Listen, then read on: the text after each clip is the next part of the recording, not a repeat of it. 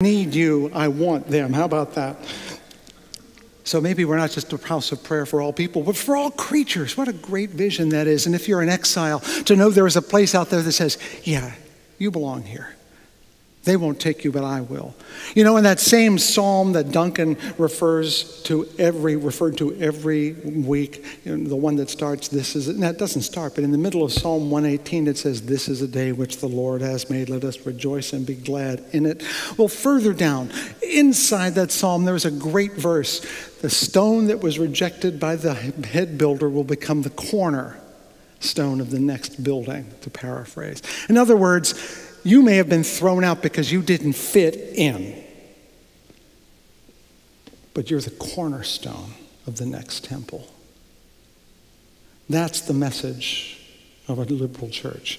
You are the cornerstone of a great temple, each and every one of you.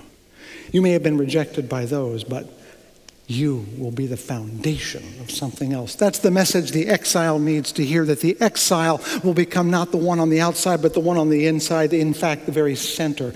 We could say that a liberal church is here to say that every one of us is a cornerstone of faith for a community, for a church, for a movement, for a hope. But the one I like best are pilgrims. Those are the people who leave home because they know there's a better home someplace else. This is not the same as going on a pilgrimage when you go and collect things. I know a wonderful couple here, Paula and David. You've been on the whole pilgrimage of Santiago de Compostela. I so envy that.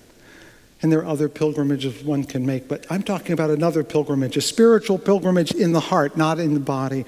One in which you say, I am not yet complete. I need to find what's missing. I need to go away from where I know to find the thing I need to know to be in order to be complete. You know, America has this myth too. It's the myth of starting over, of the land of opportunity, of being liberated to become the person you want to be. But it's as ancient as Abraham, who there in the city of Ur heard a little voice saying, get up, move, go across the land, found a new nation. That sense that you have a place you need to go, a person you need to become, a mission, a vocation. No matter the reason, of course, the spiritually homeless are looking for something. The lost and the exiled pine for welcome and acceptance. But the pilgrim, I think, is something we should try to be more like.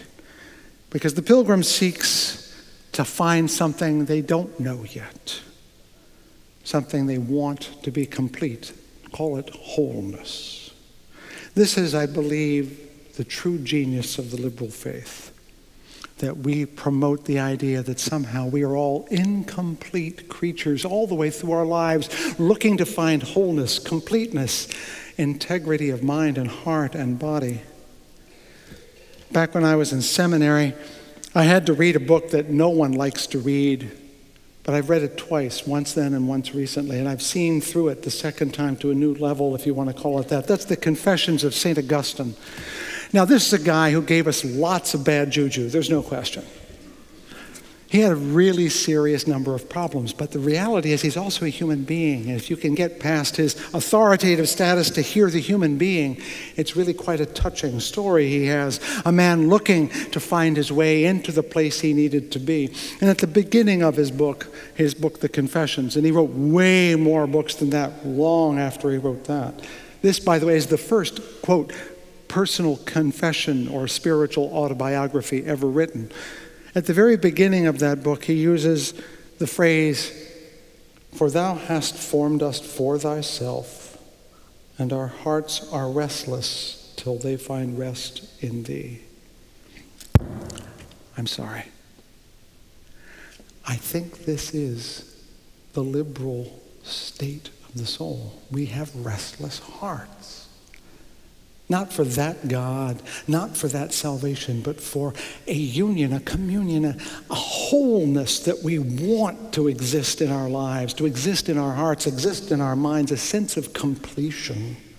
We taste it from time to time, perhaps in a sermon, in a piece of music, in a friend, in a place, but it's a taste, not the whole thing. We want a destination, And that's what a pilgrim is seeking, a destination, a place that is the end of the line. And that is the wholeness of the heart, the wholeness of the soul. And that's what you're here to find, the wholeness. It could be here, it could be back in your original faith community. It could be on the golf course. I know many people are trying that right now. But the point is we're looking for wholeness, to have all of ourselves in one place. And I think the real message of liberal religion, if we can preach it, is to proclaim this dream of wholeness of individuals and wholeness of communities and the wholeness of the world. I want you to think about that. Because people want to say, what do they believe at Fountain Street Church? You're not really a church. Or you worship Satan there. I'm not sure that Satan shows up. Maybe he's in the balcony where I can't reach. I want you to say, Fountain Street Church wants us all to be whole, to be complete, to have hearts and minds and souls so knit together that we feel more alive than we do right now.